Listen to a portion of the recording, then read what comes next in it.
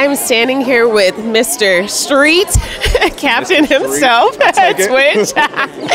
So, your team killed it tonight. Hands down, were you ecstatic and proud of them? I was very, very excited. I mean, and I'm still proud of them because they brought the fire tonight, man. They brought fight to the stage, you know. They did. And they were also able to shake off any comments, which were constructive, any comments from the judges that were constructive, but they didn't carry it with them to the next performance and be like, oh, nah, they came out and they fought and they did exactly what they needed to do, man. I'm so proud of them. It's crazy. Were there any standouts in your crew? Yes. I got to give it up for the B-boys tonight, man. I got to give it up for the B-boys because, look, you worked before, so you know at the beginning of rehearsal, like sometimes the B-boys are like, always. You going to get these steps? Yes. So there was a good day when we were like, oh, we might have to change a lot of things.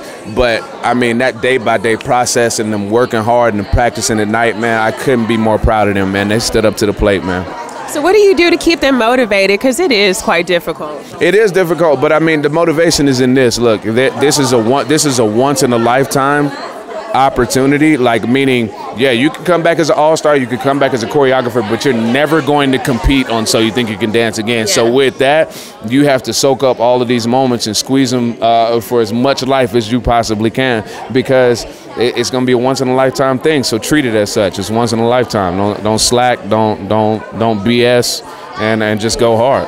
Now, we both come from a street background, right, but both of us can twirl when it's needed. You know what I'm saying? Can you tell the DancePlug viewers how important it is to have that rawness, but to still take class, even though you're from the streets, from the hood, whatever you want to say? It's as easy as this.